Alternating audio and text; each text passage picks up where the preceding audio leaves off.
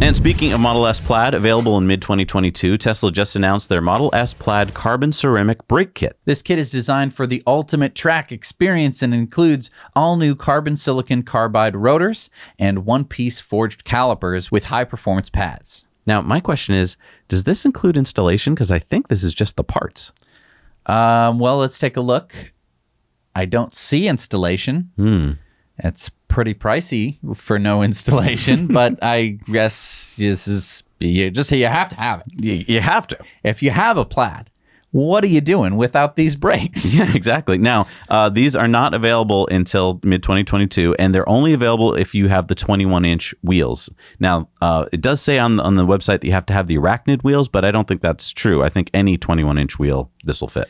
It's just that they know that they can't sell it to you if you have smaller wheels on the car, because there wouldn't be enough room for the actual brake rotor and calipers and everything.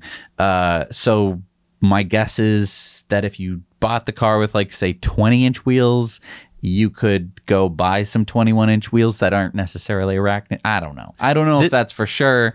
This is really good because a lot of people who are in the performance car world have been saying for a long time that Tesla's brakes are not up to snuff, like, Porsche brakes. And so I think this gets them there, and they don't have to pay anything for it. It's a big kind of tax they can put on the cars. Yeah, and I mean, I think that a lot of people misunderstand. They think that, like, oh, Tesla's brakes are bad.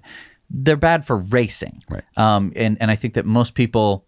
Right, because when you're racing, you're constantly braking in the turns, and you're making all this heat that has to be dissipated. Whereas normal driving in a city, you're not putting that much strain on the brakes. Right. If you have to slam on the brakes, Teslas can do that. It's just... repeated heavy braking. Exactly.